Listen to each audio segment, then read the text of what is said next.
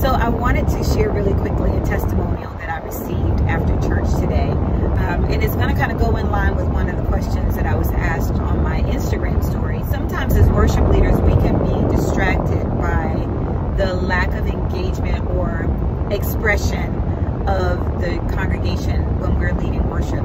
And I say it's a distraction because we're so used to seeing or feeling like we should have, or that the congregation should be as expressive as we are during praise and worship.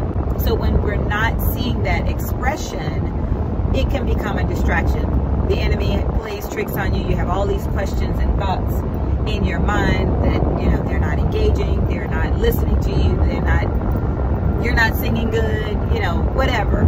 So they're just distractions, right? But we have to remember that our assignment as worship leaders is to first minister to the presence of God. Like, that's our first assignment. We're not responsible for the congregation's response to God's presence. That's not our responsibility. In 2 miles, keep right onto State Road for 53.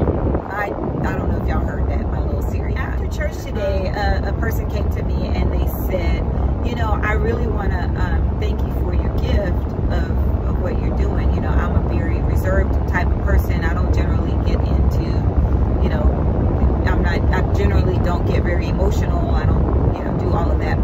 But today I felt different, and I just, you know, I felt like it was very organic is the word he said. It just felt very organic. You know, you were teaching us and sharing, and just felt like you were just helping me get past the place of what I'm so comfortable being in. So I want to thank you.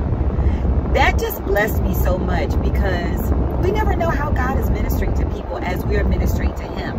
His word says that if I would be lifted up, I'll draw all men unto myself.